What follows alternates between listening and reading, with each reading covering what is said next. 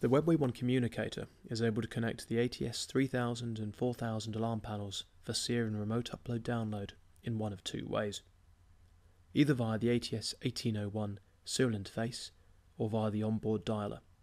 Connection to the ATS1801 serial interface is covered in this video. The auto take-on process on the WebWay device should already have been run. For further information, please see the relevant video guide. The ATS3000 and 4000 panels fitted with the ATS1801 serial interface module are supported for this method of connectivity. Start by locating the WebWay RS232 terminals on the top right of the board.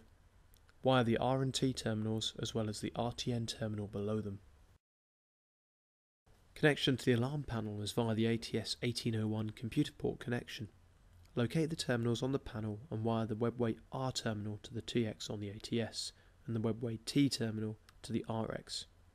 Finally, connect the RTN to the ground on the panel.